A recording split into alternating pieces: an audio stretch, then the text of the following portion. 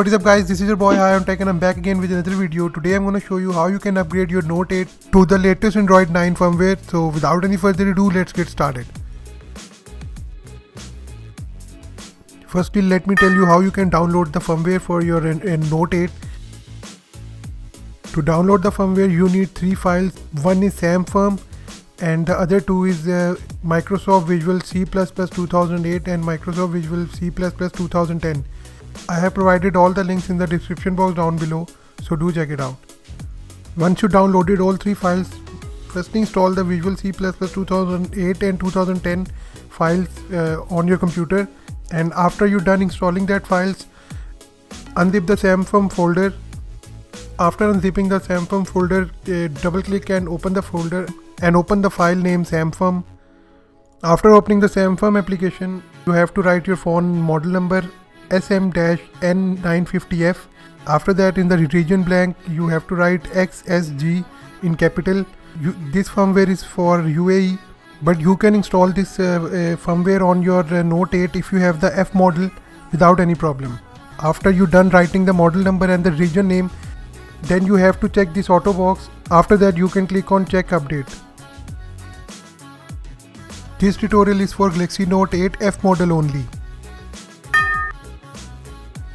The app found the update for my phone, and after that click on the download button, and it will ask you where you want to save your file. Choose your location where you want to save the file, and before hitting the download button, check the decrypt automatically box, and after that click on the download.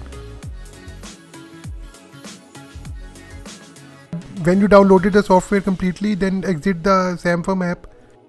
After installing the firmware, then extract the firmware on your desktop. After that, open the Odin app.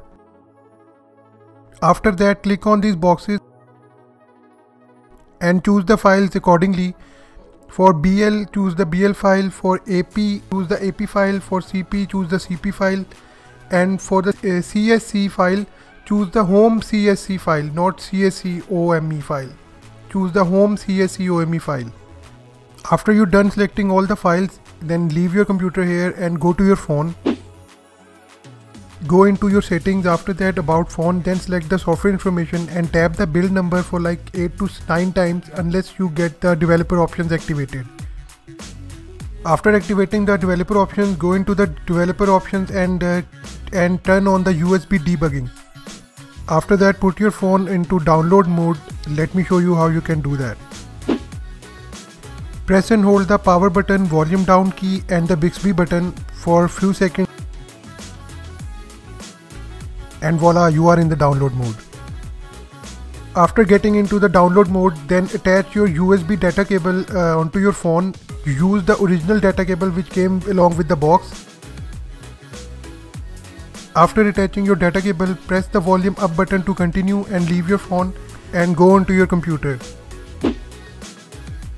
After attaching the data cable and pressing the volume up button for continue, in the Odin the ID.com box will turn blue. After the box turns blue, all you have to do is press the start button and wait for some time until the box turns green.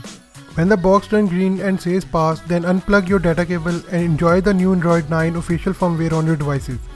And please guys, follow the steps very carefully so you don't get any errors during this process. So there you go guys, if you like my video, please hit the like button and subscribe to my channel, and follow me on my Instagram. And like always, thanks for watching, and I talk to you guys in the next one. Peace.